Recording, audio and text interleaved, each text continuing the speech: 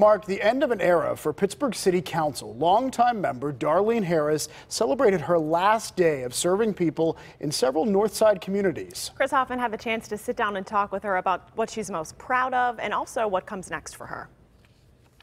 Darlene Harris has served the city of Pittsburgh on city council since 2006. Well, today was her last meeting after being voted out earlier this year. The Council of the City of Pittsburgh does hereby declare Monday, December 30th, 2019 to be Darlene Harris Day in the city of Pittsburgh.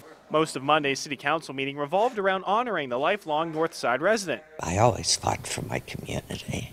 And it's that fight the members of council will remember, whether they would agree or disagree on the issues. She was a fierce adversary and a very generous ally.